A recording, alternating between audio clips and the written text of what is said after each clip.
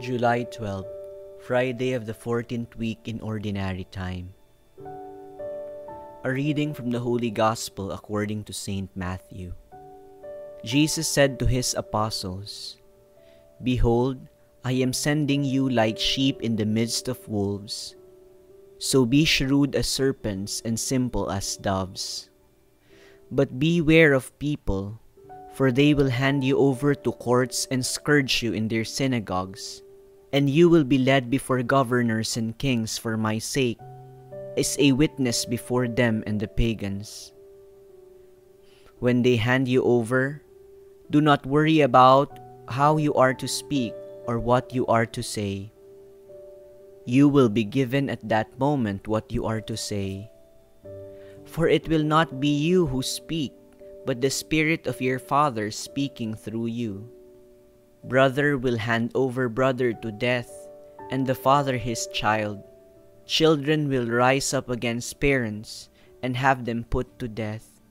You will be hated by all because of my name, but whoever endures to the end will be saved.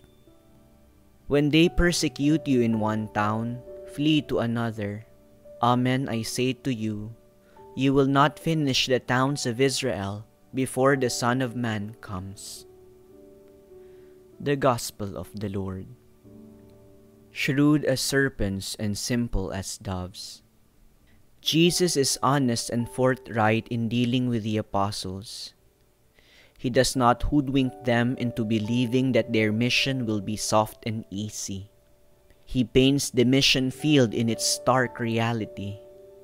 To begin with, Jesus points out to the 12 that the field is fraught with dangerous elements. These people, sometimes fierce and cunning, can be compared to wolves. They can be very harmful and destructive.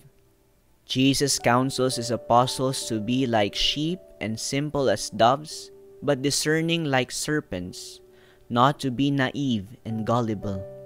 Neither should the apostles succumb to a paralysis of fear and inaction. Jesus gives them the assurance that, when filled by the Holy Spirit, they will be empowered with boldness and courage, and will even be supplied with words coming from the Spirit. They will be opposed or rejected by their closest relations, but this should not deter them from moving on with their mission, and instead explore new territories.